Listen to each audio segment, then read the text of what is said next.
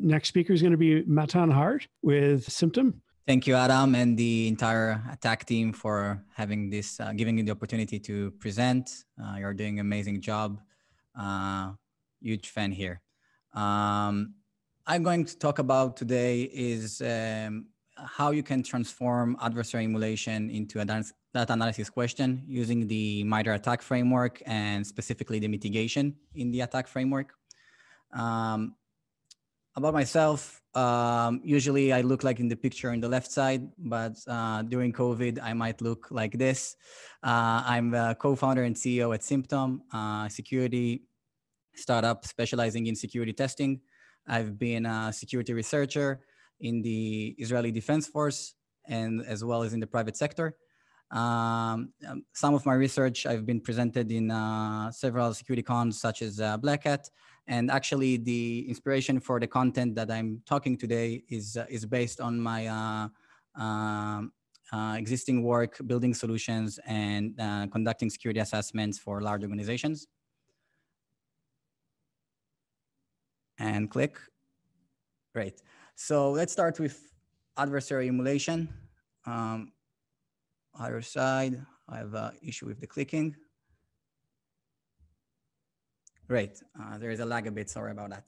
So adversary emulation, for those of you who need a recap, is the way that has been used popularly, one of the most useful use cases for the attack framework, which is basically allow the organization to test their defenses against specific threats. The attack framework can be very beneficial to measure, test, and then also make improvements to defenses based on the different adversary tactics, techniques, and procedures.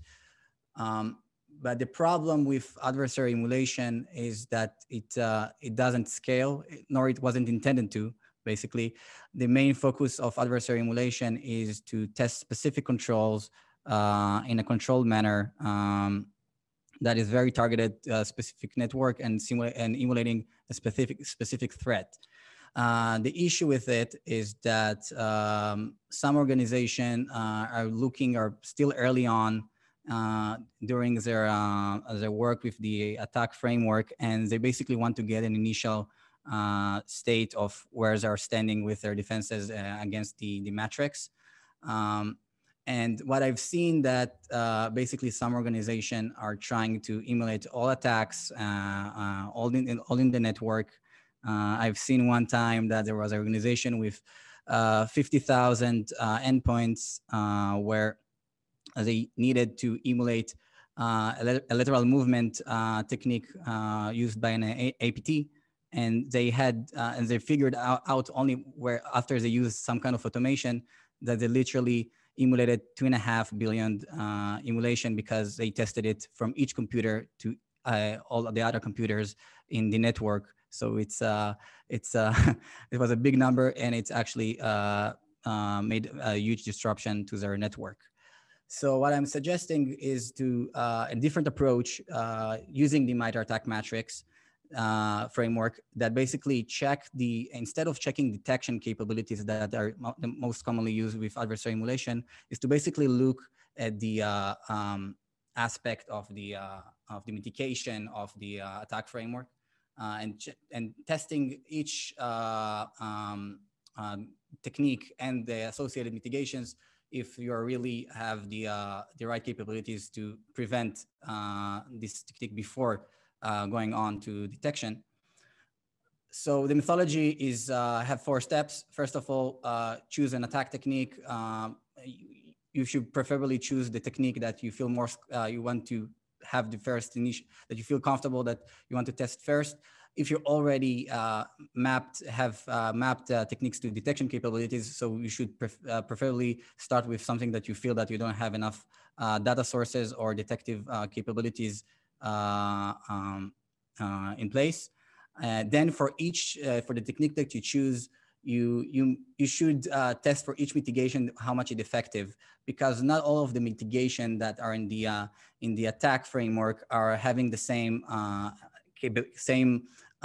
they're reducing the same attack vector. Some of them are just reducing some of the attack surface or the exploitability of that technique, and some of them are truly mitigated the technique entirely. After you grasp those techniques that you want to focus on, you should map the data sources that you can really collect the information needed in order to validate the applicability of that mitigation. Preferably, you should do it for all the mitigation for that technique in order to make sure that you're not missing any information. But in generally, as mentioned also by previous speakers before me, it's not science, the attack framework, and you don't have to be 100% all the time. And it's okay that even if you feel that it's not 100% accurate or don't have access to all the information, you can still be able to have the initial states to conclude if a specific technique you are able to prevent in your what is your current situation with that technique, and how much is exploitable in your network, not on specific endpoint, rather on the entire attack surface inside a network. Let's take a test case, the pass the hash scenario. Basically, pass the hash is a lateral movement and defense evasion technique that allows an adversary to move laterally between endpoints based on credentials that they can reuse, because those two users have the same credentials. It's very common between endpoints that are used by the same image, and the default built-in users their password are not changed after they've been deployed, and something that is still very common to see in organization, and it's something very hard to really know what has been changed or not. When we're looking at the mitigations in the attack framework about this specific technique, there are basically 4 different mitigations that offer different. They have different ways to mitigate this technique. However, not all of them are actually doing the same, and also their exposure that they are reducing or eliminating is not the same.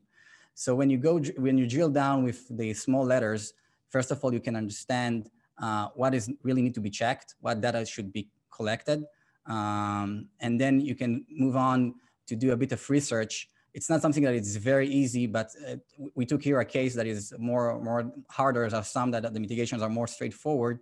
But when you check each mitigation specifically, you can see that their effectiveness is not always the same. So of course, if you have the capability to check if there is any type of credential overlap, the first mitigation, which is privileged account management, if you use labs or you have access to endpoints and check the registry, or whether you have a PAM solution that you can use to assess, this is the best mitigation that you could check, and you could also enforce.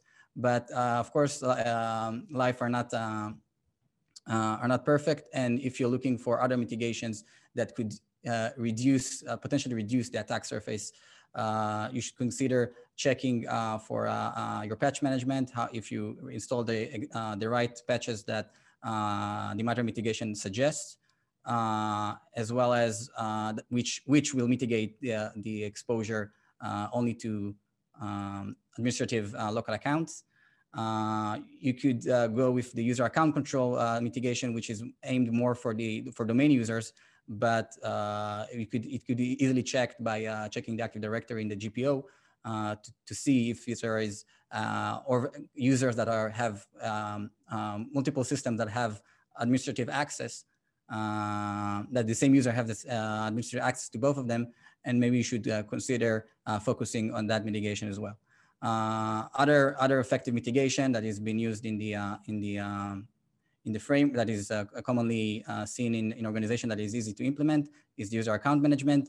Is basically enforce some UEC restrictions using the GPO. If you don't trust your GPO, you could also, if you have the capability to query each endpoint registry and look for the right keys, which are also mentioned in the MITRE mitigation, in the attack mitigation. And basically, if you don't have, if your built-in administrator account is disabled, this is a very effective mitigation to eliminate the local variation of local account variation of the pass the hash attack technique. And of course, you can do a talk about the attack framework and not show a fancy heat map. So here's my heat map. What we focus here, which is the important difference, is that we are not mapping detective controls. We are checking only if the existing mitigations are applied. So if you already built a heat map that shows your detection capabilities, this heat map could look very different. And I suggest to use it as a complementary to the techniques that you feel that you don't have enough detection controls. If you don't have already and you want to focus and you start we start from square zero, I think it's better. I feel it's better to start actually with this heat map.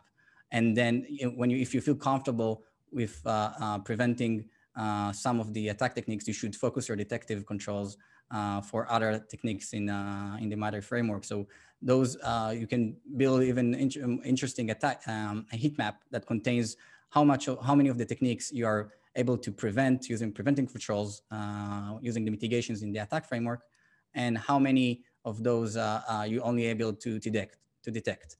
So it's interesting use case to make a defense gap analysis first with mitigation and then also with detection.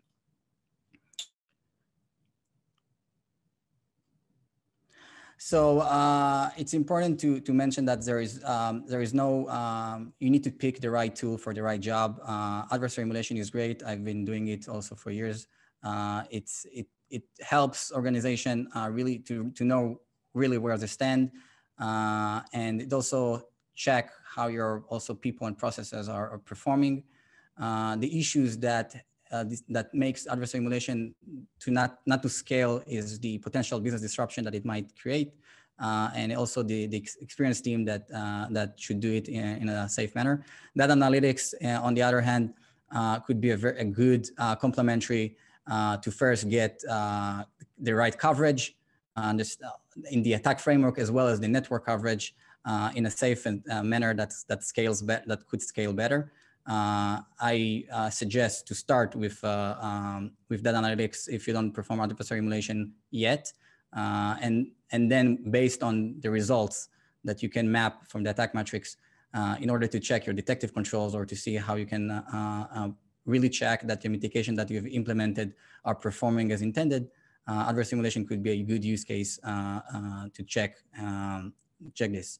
The issues with data analytics is that, first of all, it doesn't check detective controls, which is of course one of the main use cases that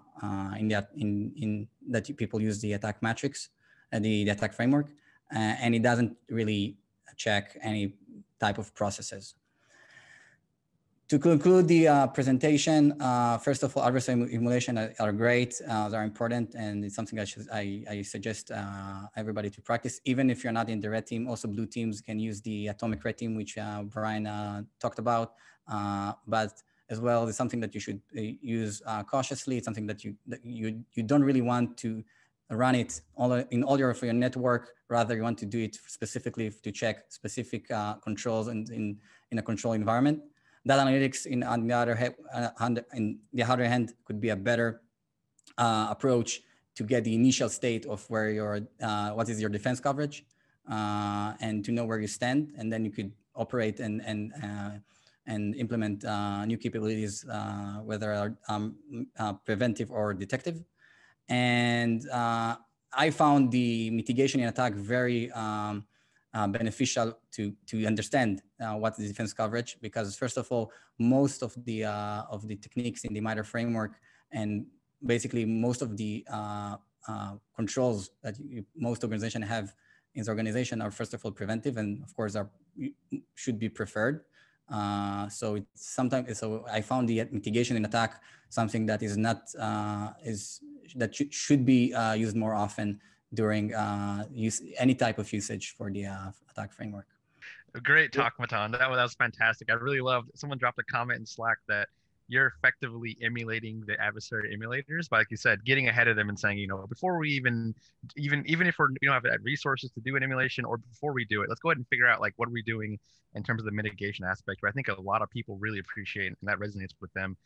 Biggest question though, I think a couple people are already asking this in Slack, is what advice do you have for the community in terms of the process that you shared of, looking at attack, seeing the mitigations for a technique, and actually translating that to, what can we do in our environment? How does that line up with our technology? What any words you can share with the community and any wisdom you can kind of bless us with there? Great. So first of all, I think as also discussed in the previous talks, and I guess it's something that we learn with attack on a daily basis, that it's the human aspect. You can't really automate everything, and there is a magic. Of course, you should, it requires research, it requires work. I took an example, the pass the hash, because it's an interesting case and it's a bit complicated. Of course, some of them are much easier to start with. But yes, the process is to research, is to learn, and to be familiar with the different tactics and techniques, and to be able to really understand and research what are the current capabilities that people have in this organization that they can really check. Of course, good cyber posture and hygiene helps. And if you have the right tools and the right controls, or use vendors that help you automate some of the stuff, it could be easier. But for most techniques, I found it that it's pretty trivial. I do think that it's part of our work as a community to also invest in the mitigations in the attack even more. I know that those are also now the shield, and of course we're going toward how we can all as a community be able to share more and make that process easy. Yep, love that answer. Like you said, cybersecurity is hard, but I'm loving the contribute plugs. Like I said, by all means, keep contributing back to us. We love it. But yeah, thanks again for a great talk.